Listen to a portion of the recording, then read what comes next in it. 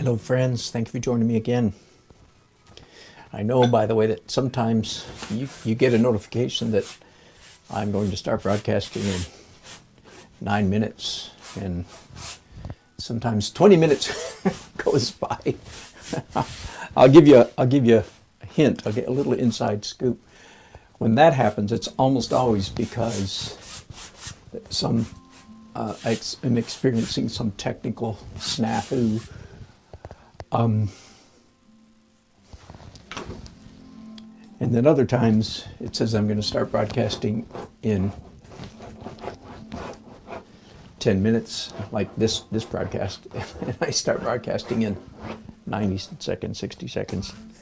And that's just because sometimes I don't have time to wait for the 9 minutes to go by. So anyway, sorry about that. Thank you for your patience and understanding.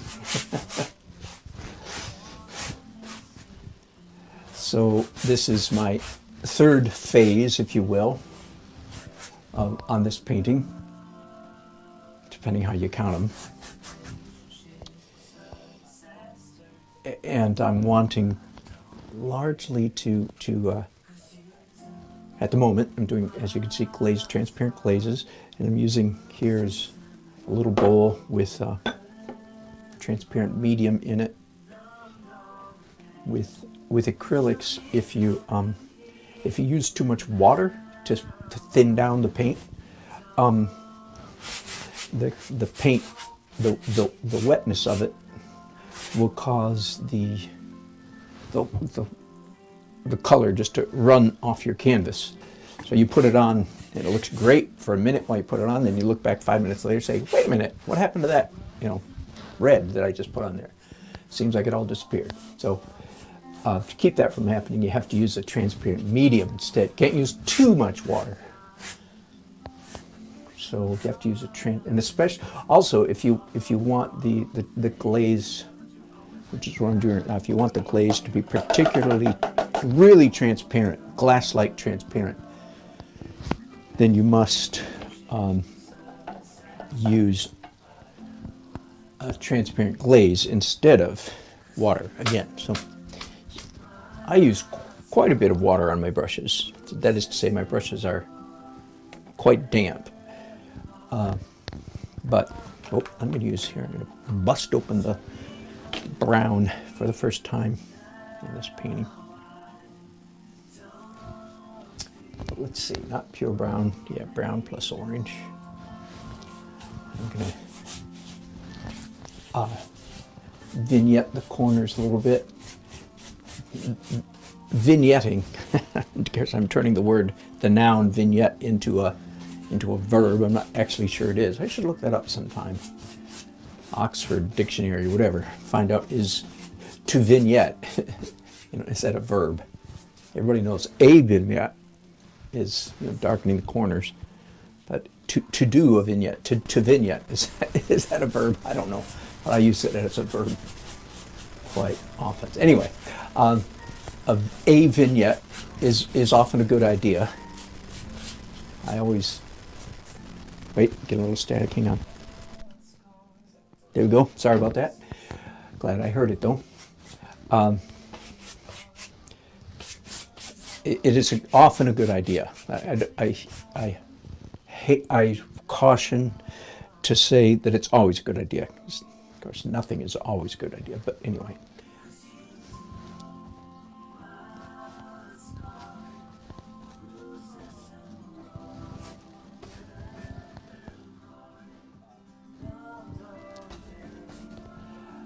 All right, I think, yeah, the next thing I'm going to do, so I called this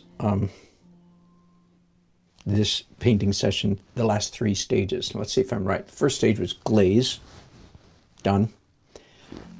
Second stage of this phase, second step, is going to be drawing with brushes, transparent colors, fine detail, relatively fine detail, and then white highlights. Now it's possible I might do pencil in between, in which case there'd be 4. Did you like that? Just to make sure you really get the full impact. 4 layers. All right. Hey, this would be a good time to talk about, hello, Seldom MM. Thank you very much. You're very kind for saying simply amazing. Very sweet. Thank you. So now I'm going to draw with a color. And of course, hey, for those of you who are new, just all of these colors are pre-mixed. Well, not mixed. They're straight out of the tube colors, but they're pre-mixed with a transparent medium. So these are all transparent, except for white, of course, which is opaque. So it's all transparent colors. So I'm actually mixing a couple of those together right now to get a dark bluish green. There's a lot of green in this setting, in this scene. It's a wedding painting. I did a live painting at the wedding about a month ago, and the client, in this case, first time ever, I think, has ordered 2 paintings of the same size. I often get, you know, an order to do a smaller. I get an order to do a smaller painting after the event, but I don't think I've ever had one like this where the client was asking me to do 2 paintings essentially exactly the same. Now that does indeed present me with quite a challenge, because I don't know what my personality, skill set, gifting, whatever you want to call it, I don't know what it is, but one of the characteristics of my personality is I hate doing the same thing twice. So this is quite a challenge. They're paying me real money to do it, so you know, you'll do a lot of things for money.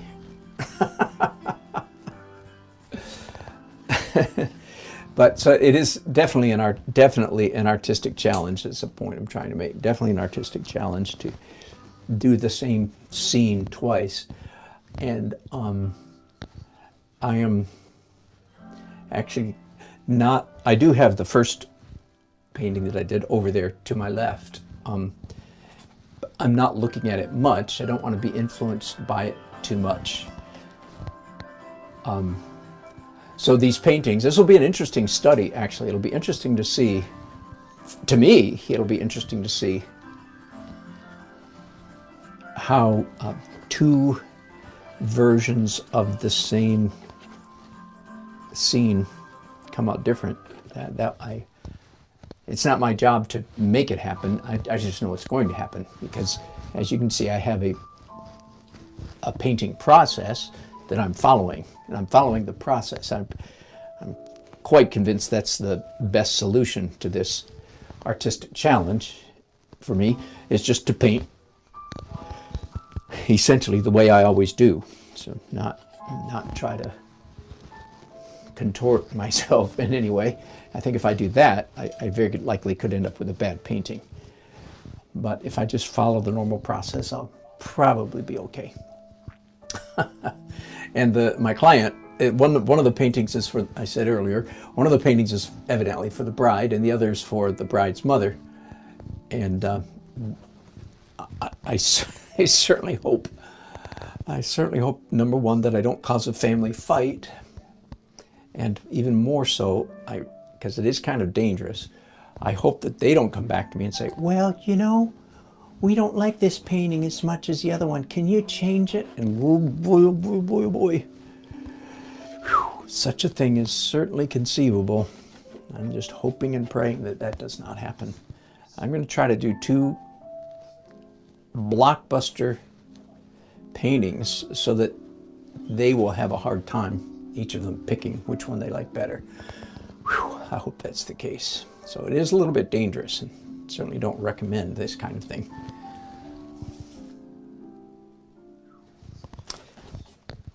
One of my primary goals with this particular layer right here, that is dark transparent details, one of my primary goals is to get the dark values, the dark areas of the painting, not quite all the way as dark as they need to be, but close, approaching. Again, when I'm finished the acrylic phase, I expect the painting, I expect these, I've already said this today, I'll say it again. Here's what I expect. I expect the drawing to be pretty close, pretty darn close to accurate and perfect and realistic, okay? And it doesn't have to be in great detail, but it has to be close. That's the hope. I can make changes in the oil phase, oil stage, but I don't like to. I don't like to have to make corrections. I'd rather just be making refinements in the oil stage. All right, so I want the drawing accurate. I want the values, which is a big part of what I'm working on right now, besides drawing right now. I'm working on, I want the values to be close. That is the lightness, darkness, okay, to be close. And third, I want the colors to be close. So those are my three things I'm aiming for. When I accomplish those, then I'm free to proceed to oils. Okay, all of my paintings, virtually all of my paintings, follow this pattern. They are acrylic underneath and oil on top. Rare exceptions. There are exceptions, but they're pretty rare. And I haven't said anything today about painting with two hands. And some of you newcomers will say, wow, this guy paints with two hands. Yeah, get over it. You'll get you'll get used to it. It happens a lot. I will talk periodically about how I started painting with two hands and why. I don't want to get into it right now, so I'll just save that for another time. It certainly does speed things up, by the way. That is one advantage of painting with two hands. It's not the biggest advantage, but it's one of them. When I'm painting live at an event, I'm going 100 miles an hour with two hands. Every once in a while, the thought crosses my mind, you know what? I couldn't do this. That is painting 100 miles an hour if I wasn't using two hands. But anyway, that's for another time, I feel like. I don't want to get into it right now.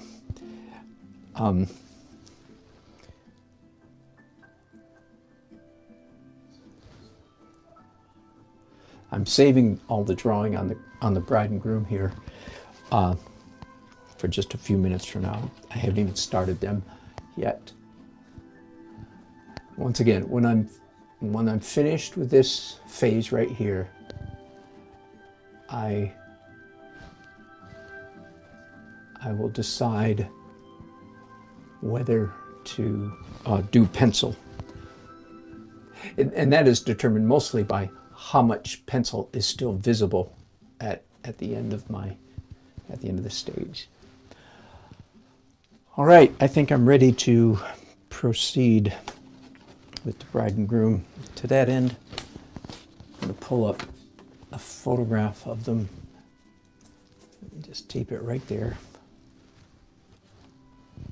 I don't know what I'll do for my edit, because I'm trying to, the reason I'm wearing a tux, I don't usually, I wear a tux when I'm painting live at an event, but I don't wear a tux when I'm painting in my studio, usually.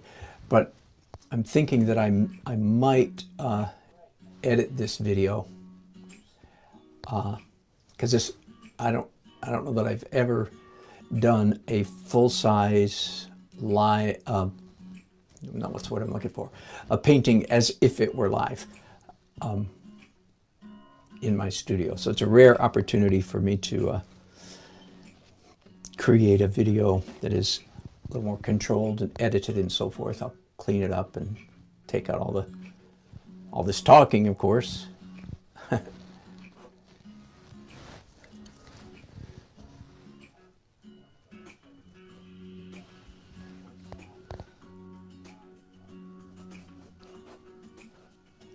Again, I want this drawing and the drawing of the bride and groom to be close. It doesn't have to be perfect, but it has to be fairly close. I don't want to find myself requiring huge amounts of redrawing in the oil stage. Little bits of redrawing is fine. And of course, if you're familiar with my wedding paintings, and you know that their faces are going to end up pretty much, photorealistic, or portrait realistic would be a better term.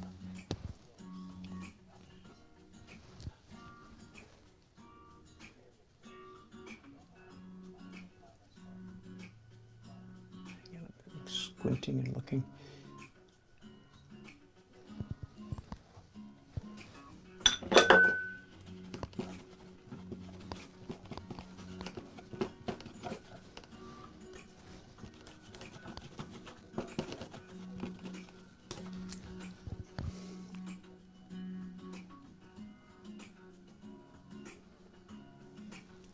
Oh, one topic I've thought about mentioning several times in this painting today, and I haven't yet. Let's do it right now. It's what I call the dance of painting.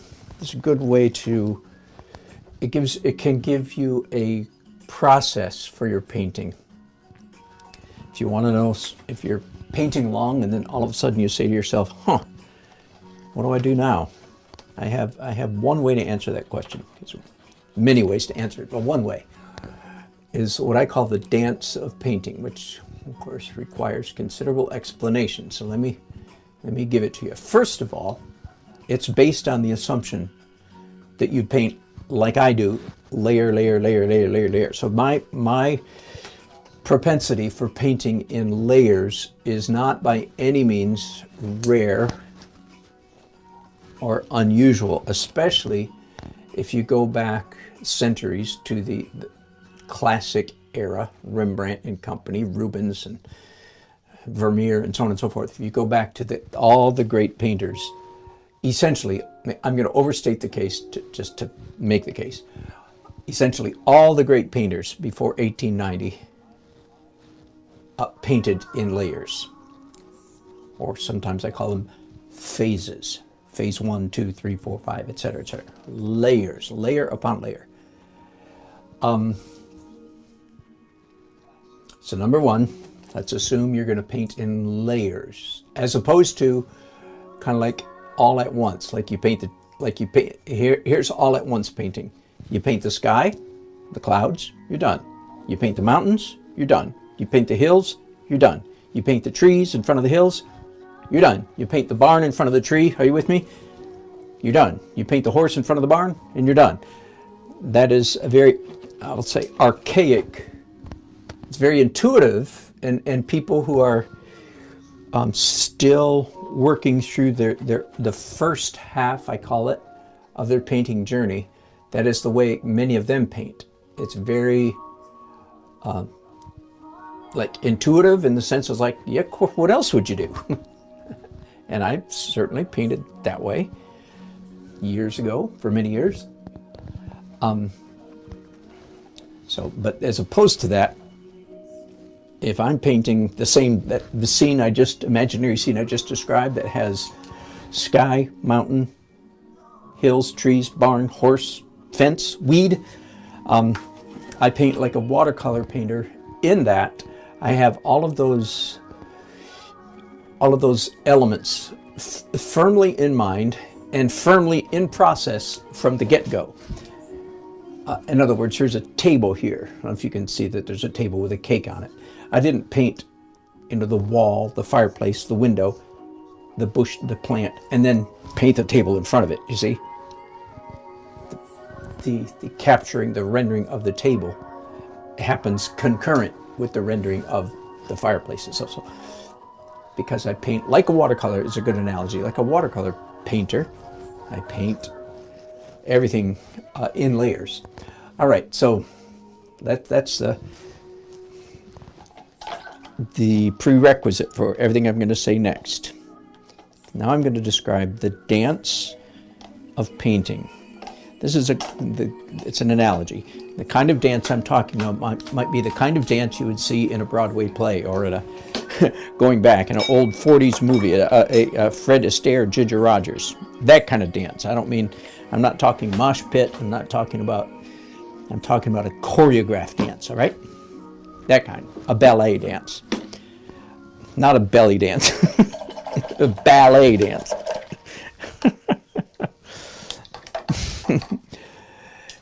And in a good dance, in a good choreographed dance, there are large movements and small movements. I have to stop there because now I'm going to talk about in painting. There are light marks and dark marks, or light steps and dark steps. large steps and small steps. Realistic, or literal, I'll use the word, you'll see why in a minute, literal marks and abstract marks. So let me give you those. There's 3 couplets, and the first letter of each begins with the letter L. Large and small, light and dark, literal and abstract. 3 sets. What that means is you're painting in layer, layer, layer, layer, layer. If your last step was large and dark, then your next step should be possibly, you should lean toward light and small. If your last step in your painting process, your last layer was very literal, then it's very likely that your next step should be very abstract. And you see me doing that the whole time. I'll do some careful drawing, and then I'll come back with abstract glazes, big brush stuff. So little steps, small brushes, big steps, big brushes. You'll see me do dark stuff than light stuff. All right, right at the moment, I'm going to do a light step. And for the first time on this particular painting, I'm going to use some opaque color. So I'm breaking my rule a bit, because the rule in my world of painting is essentially that all the colors are transparent. Right now, all the colors on this canvas are in fact transparent, but I'm about to break that rule because I'm going to work on their flesh tone, and instead of putting down white and then doing a glaze on top of it, I'm going to mix up an opaque orange, because that's close to their flesh tone color. And let's put this photograph back up here.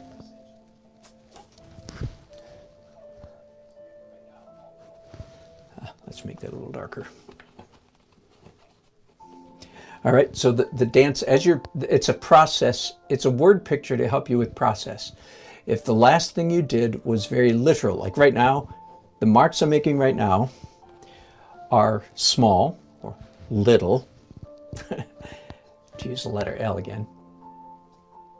Small, light, right? I'm not putting dark marks on the canvas, I'm putting light marks. Small, light, and literal.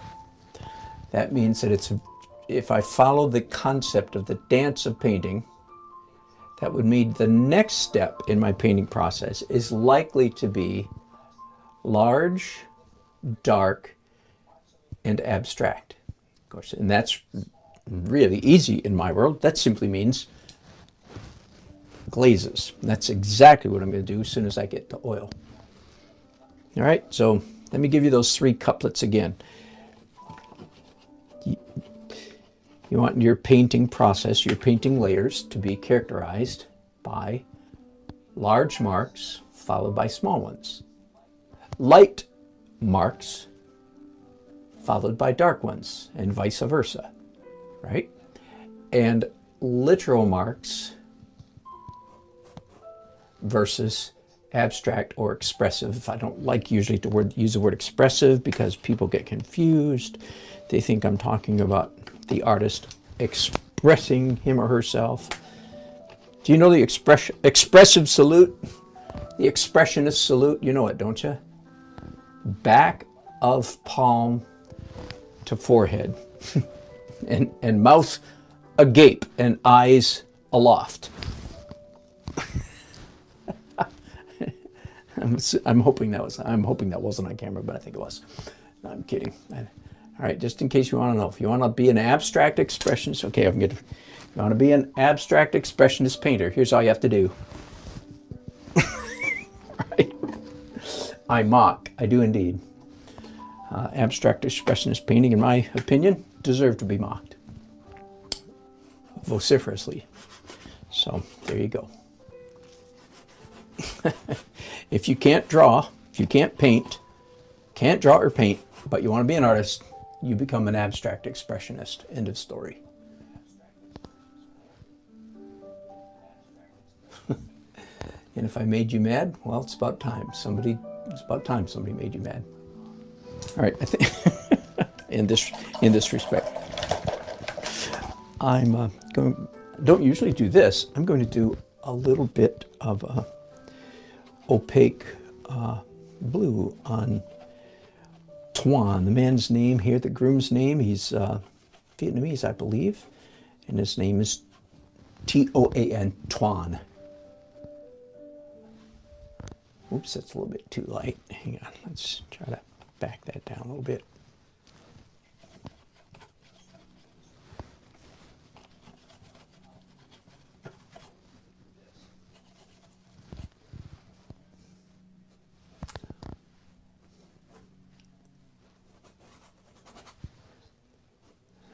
I do not want these blue marks to be too precise. I've experienced that many times before, painting the groom's black tux, or in this case dark blue suit, with a hard outline. It always looks as though the groom has been pasted into the painting. And it's a real challenge. All right, I think that's close enough. So indeed, I am up to the last phase, unless I decide to do pencil. Nope, not yet. We're okay. We're okay without any pencil at the moment. Hello, Redina. That's right. Large, small, large, light, dark, detail, abstract. Correct. Very good.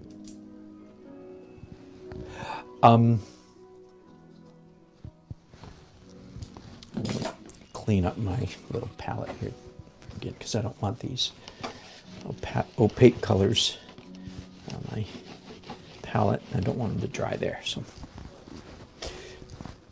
right, opaque white. Now I'm playing by my rules. Now I'm following my formula accurately, which is almost all of the light stuff in the acrylic stages is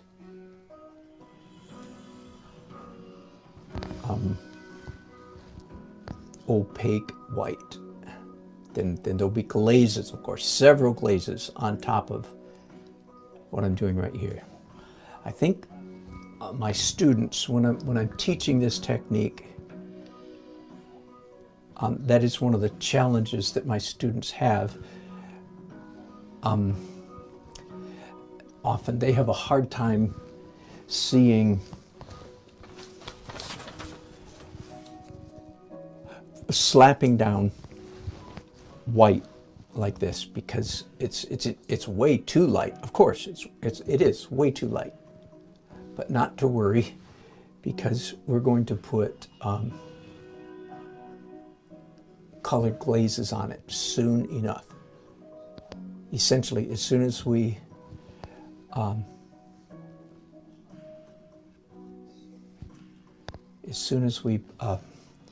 graduate to oils, we will be putting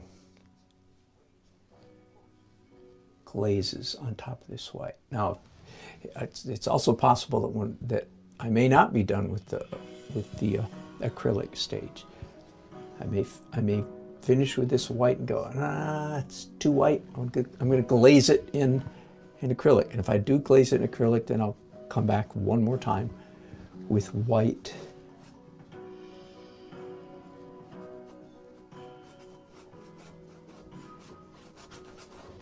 I say this pretty much every time you watch me doing a wedding painting.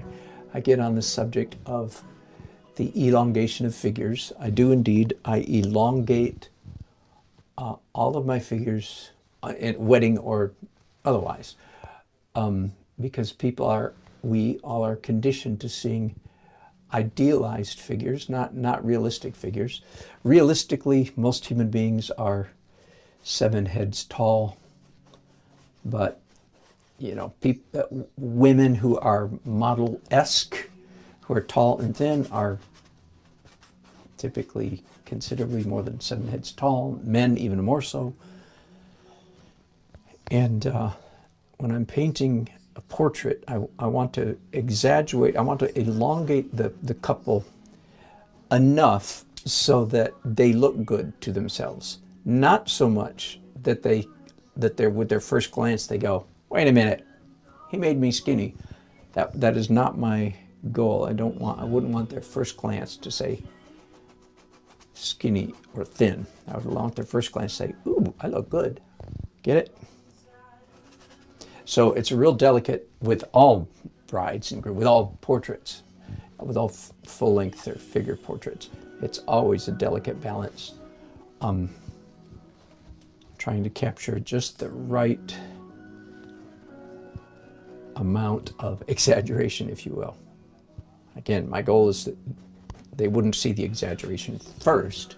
They might see it second or third glance, like, wait a minute, he made us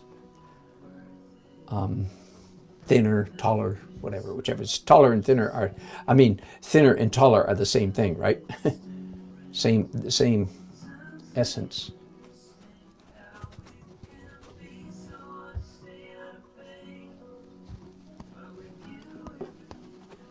I've never had a complaint yet. It could happen anytime. I've never had a complaint from a client saying, you made us too thin. I did have a complaint one time when the mother of the bride at midnight came and said, I complained, and that was my mistake. I made it years ago. I learned a hard lesson from it. Indeed. This was back in the day when my wedding portraits were quite a bit more abstract than they are. I wasn't doing this realistic stuff like I'm doing now. And one of the mistakes I made was allowing the figure, the bride, to be more abstract, but accidentally, you know, I gave her more pronounced cheekbones. In other words, I made her a little bit more average, common, typical, model-esque.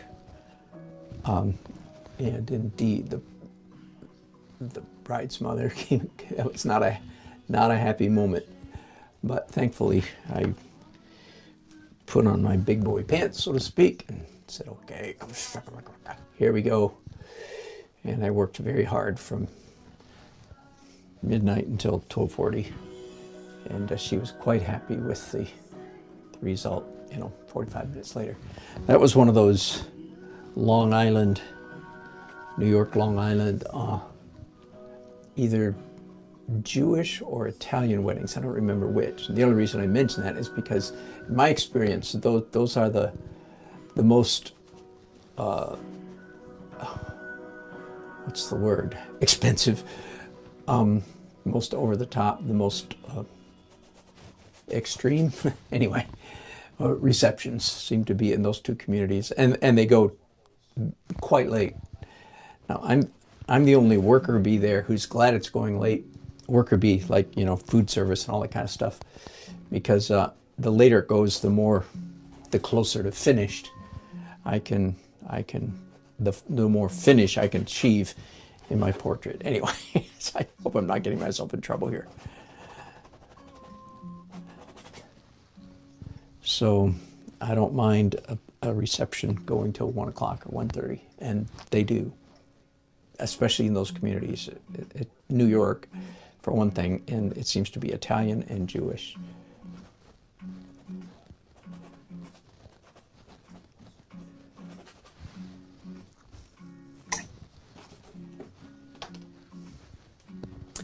I'm very aware of values. Of course, I'm painting with white, so what else could I be, right?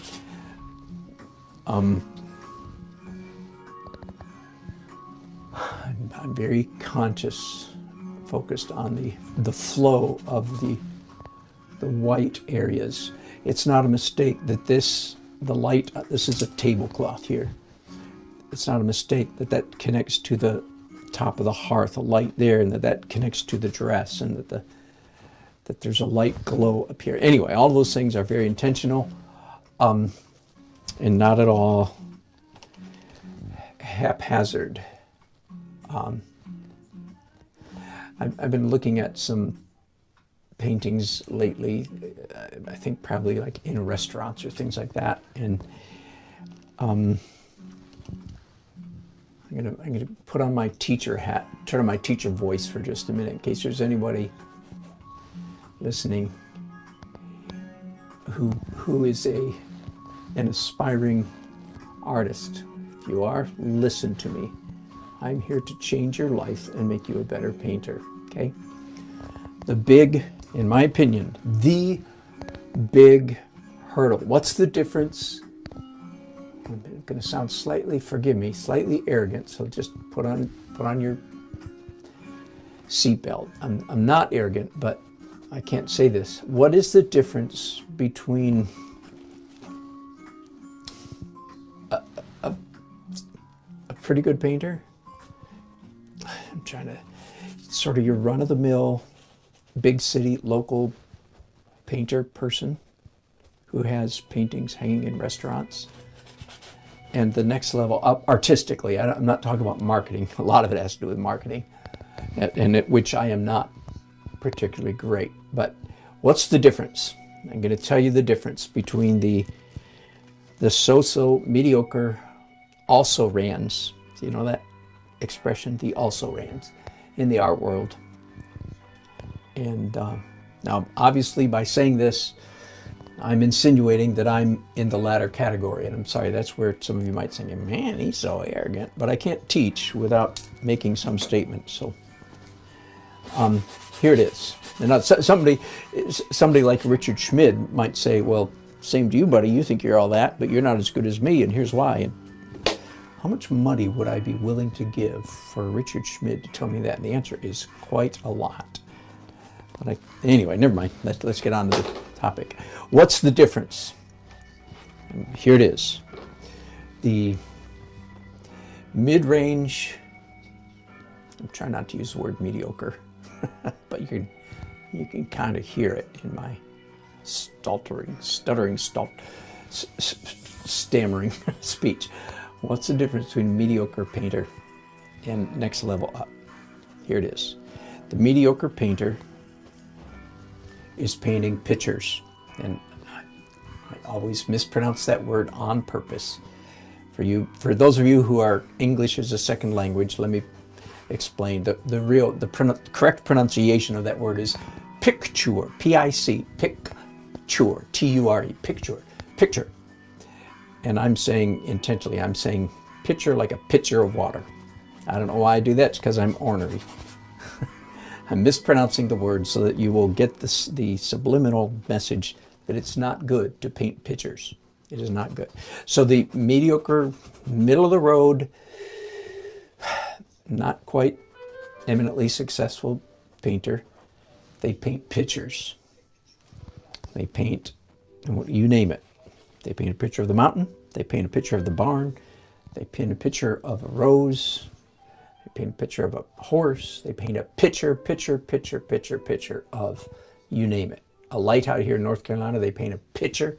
I'm still mispronouncing the word on purpose, which suggests to you that this is not a good thing. They paint a picture.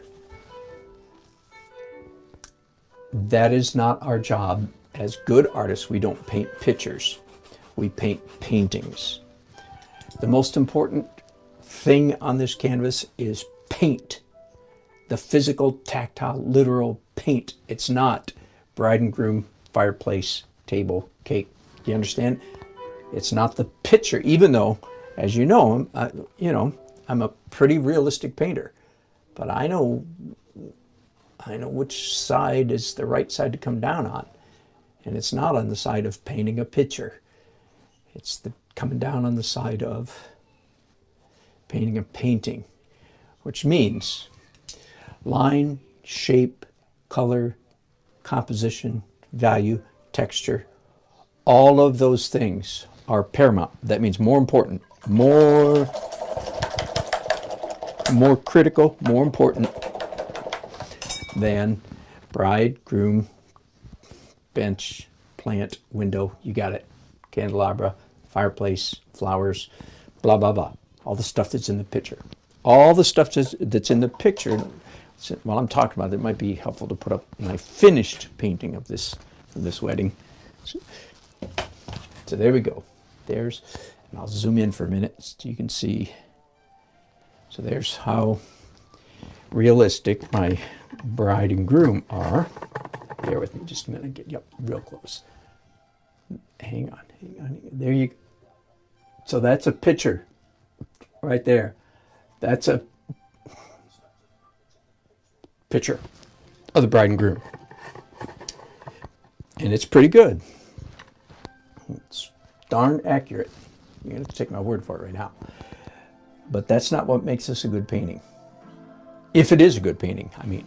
What makes it a good painting is color, composition, texture, line, values. In other words, all the abstract elements is what makes it a good picture. What makes it a good painting, is what does this pinkish stuff look like next to this dark, dirty, greenish stuff? Do you see what I mean? It's absolutely molecular abstract elements. The abstract elements as abstract elements. What does this aqua color, how does that feel next to this orange, and vice versa?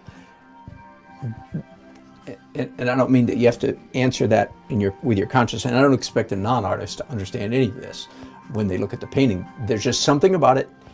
Either it surprises them or it doesn't, or it appeals to them or it doesn't. And it's my job to make sure it does appeal to them. And they won't say, oh, look at, what I like is how that aqua looks next to that orange. No, they won't know. They don't have the vocabulary, and they're not supposed to. And of course, here's a dead ringer, if I say so myself, dead ringer, accurate portrait of the bride and groom. That part is picture. You understand? Again, mispronouncing the word on purpose. But you can tell these are flowers. You can tell there's a fireplace. You can tell these are candles. You can tell it's a wedding cake, blah, blah. You can tell these are windows. But more than windows, when you get up close, they're like, huh, that's interesting.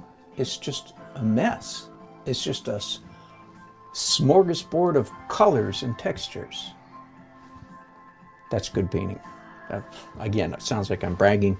I'm not, but that's the best I can do to describe, to explain the difference between, and there is for some of you painters, artists, there might be benefit in what I just said. You got to get past painting pictures. Now, the first half of our art journey, I say all the time. By the way, yeah, I'm done here. So I'm gonna, while I talk, I'm gonna put away my paints.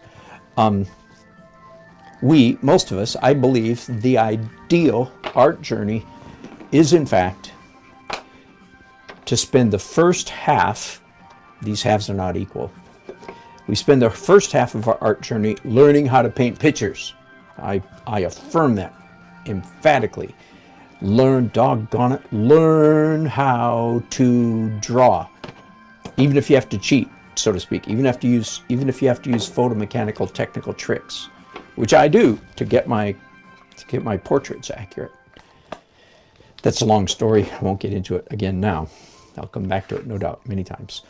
Learn how to draw. I believe that's step number one. See, for 100 years, the art professors in the prevailing progressive art world had said, no, don't learn how to draw. That's a detriment.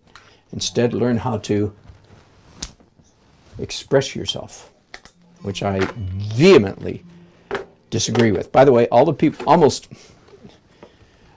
except for the 1 in a million that hit it big, almost all the people that take that approach are starving artists.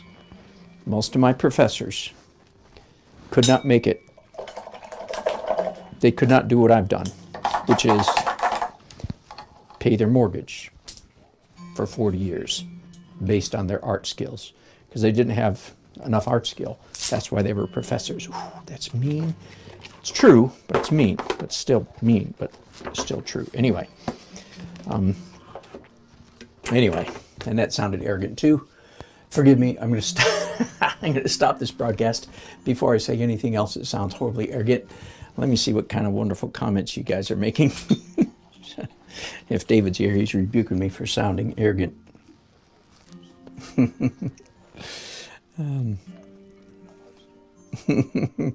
Radina, love you, girl, way out there in Vancouver.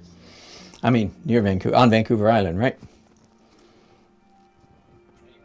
Oh, why am I dressed? Yes, because I'm making a video and I want it to look like I'm painting at a wedding so that when I edit this video, it will look, sorry, scratch my nose, look like I'm actually painting at a wedding. And Radina, how's he adjusting the mood going out on the street? Thank you for asking. It has been an interesting journey. I'm loving it. I'm enjoying my new life, my new career. No question about that. But it does come with some emotional checks. I haven't been painting as much. That's pretty obvious. I haven't been broadcasting as much, and I miss that. But I don't miss it enough to wish I could go back. Now, you know, using my language, if you'll allow, if the Lord tells me to go back next week to being a full-time artist, bam, I'm on it. I'll do it. But at the moment, I think I'm doing the right thing. And I'm a pretty serious musician, and my music has taken a definite back seat for the last 16 years. And I'm serious enough of a musician that's always grieved me a little bit. So now, kind of the shoes on the other foot. Now I'm a full-time, now I'm a lot more serious musician. And now my art is taking a back seat, which bothers me, but you can't do everything. So there you go. Thanks, Radina. That's a good question. I am enjoying it. There are definitely emotional adjustments, as you have suggested.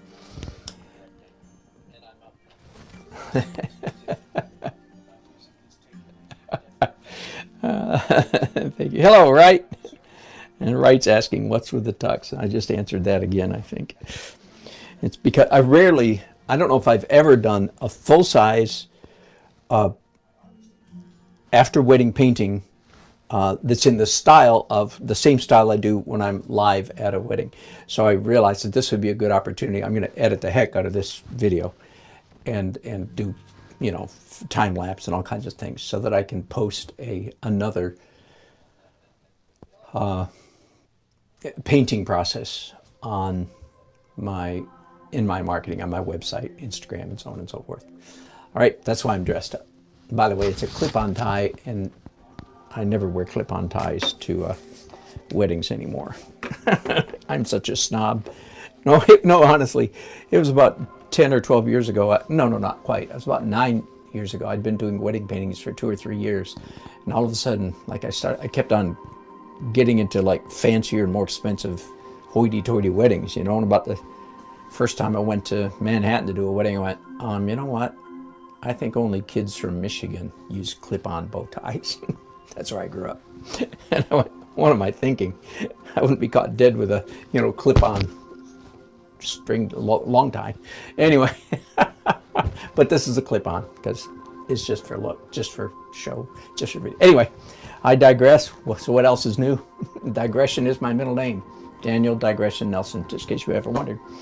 All right, thanks. I won't be painting tomorrow or Friday. Nancy and I are actually, and with some friends, Nancy's my wife, we're driving up to Philadelphia, where I'm going to play my musical instruments on the streets, Lord willing, of Philadelphia.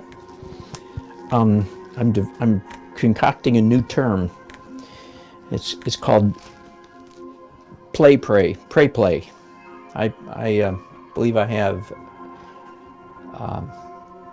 spiritual authority to play my musical instruments. So I go up to and people like my playing. I mean, I play pretty stuff. I'm there to shift the atmosphere. So I'll be tied up the next 2 days. I don't know whether next time it would be Saturday, would be next possible.